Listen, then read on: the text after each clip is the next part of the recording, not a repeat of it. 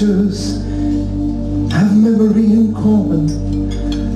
I am aware that I am slowly losing hold of my original and better self, and becoming absorbed into my second and worse self.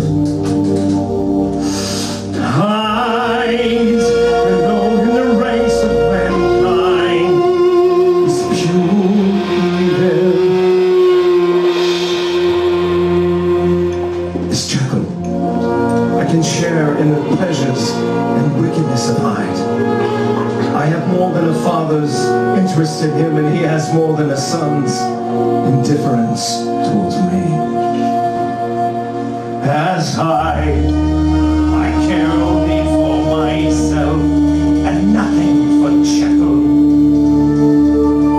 As Jekyll, I know how Hyde fears my power to cut him off by suicide.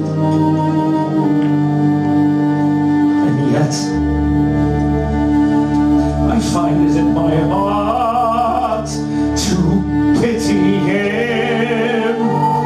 So wonderful is his love of life.